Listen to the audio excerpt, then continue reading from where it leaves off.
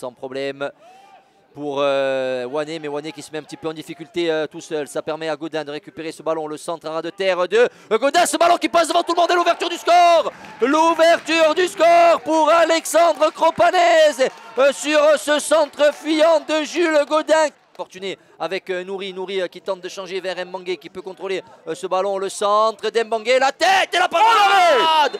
Oh, quelle parade incroyable d'Arnaud Balijon sur cette frappe à bout portant. Raspantino sur le côté, le centre de Raspantino, ce ballon qui reste dans la surface de réparation, la frappe de Doumbia et le but de la victoire pour cette équipe du FC Bastia Borgo qui dans la dernière minute du temps réglementaire de cette rencontre vient crucifier.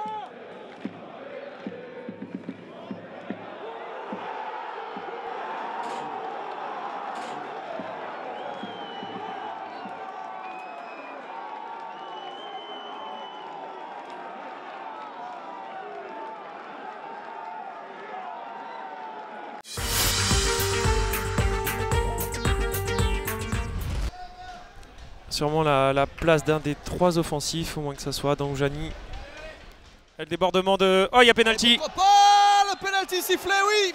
On en avait parlé. Il y a ce pénalty pour le Stade Briochin. Théo Bloudo qui a le premier but briochin de l'année au bout du pied. C'est transformé. 1-0 pour Saint-Brieuc dans ce match. Théo Bloudo, premier buteur cette année pour les Griffons. Un but sur pénalty juste avant l'heure de jeu. On a beaucoup eu à des 14, 15, 16.